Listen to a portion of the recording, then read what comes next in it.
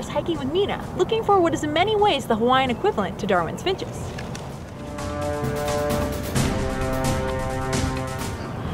Each honeycreeper has its own unique shaped beak, very much like that of Darwin's finches in the Galapagos. And you're in for some serious exploring, as we discover why the Hawaiian Islands are one of the greatest natural laboratories for exploring Darwin's theory of evolution.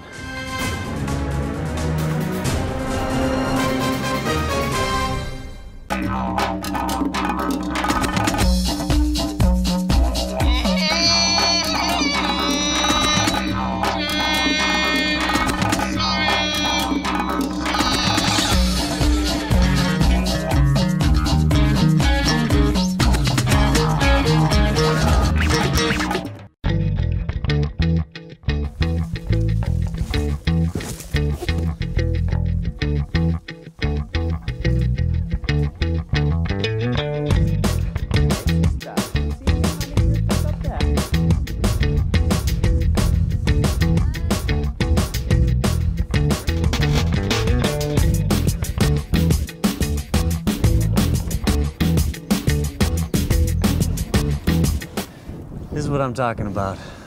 This is hiking for honeycreepers.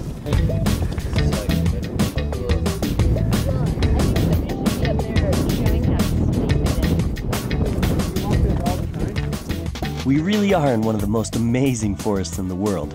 Here in Hawaii, 100% of the forest birds are endemic, meaning they're found nowhere else in the world. And in most cases, each island has its own unique set of birds. But why is that? To help answer this question, let's first take a closer look at where we are.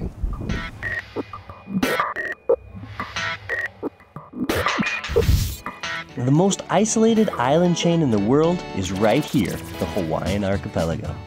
And you see, the Pacific Ocean is a vast body of water, which is dotted with small oceanic islands. Let's take the Galapagos Islands, for instance.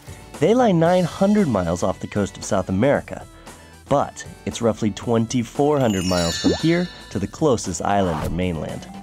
Try flying or swimming that far. The islands are also very new, well, in geologic time that is. The Hawaiian island chain resulted from the movement of the Earth's Pacific crust over a stationary magma hotspot. Now, molten magma seeps through the Earth's crust and, over hundreds of thousands of years, forms an island.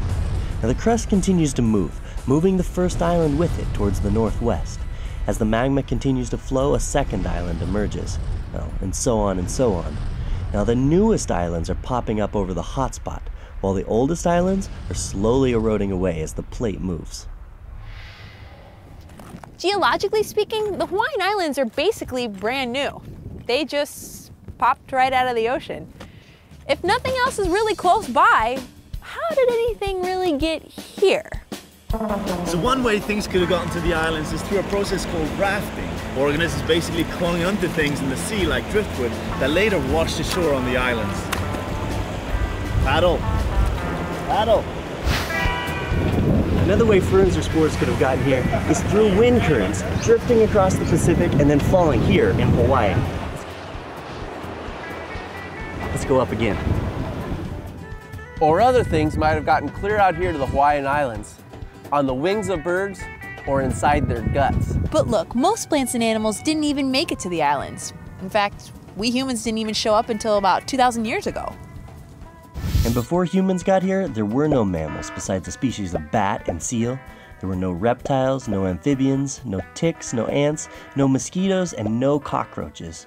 Things most people think are everywhere just weren't here in Hawaii. So clearly all the plants and animals that are found in Hawaii came from somewhere. But why is it that almost everything that's native here, not found anywhere else in the world? One hypothesis, using the concepts of evolution, is that once a species got here, it became isolated from its parent population.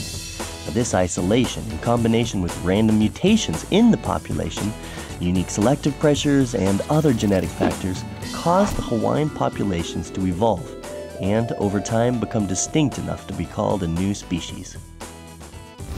One group or flock of finches were likely blown here in a storm, and then because of the many different environmental niches stretching from the coastline up through the mountains, they speciated into many different species. Some of the honeycreepers are specializing in eating particular insects from particular plants. They were developing shorter beaks that were easy to see past the tip of and nab up those insects quickly, or their beaks were specializing in being able to fit into particularly shaped flowers.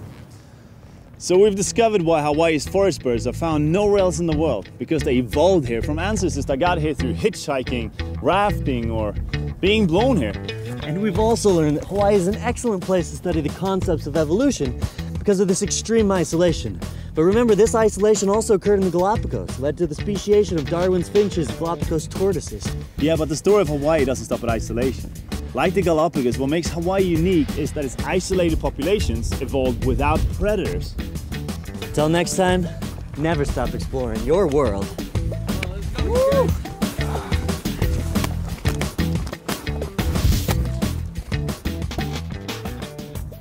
My name is Minika Fox, reporting here live from the top of the Pali Lookout.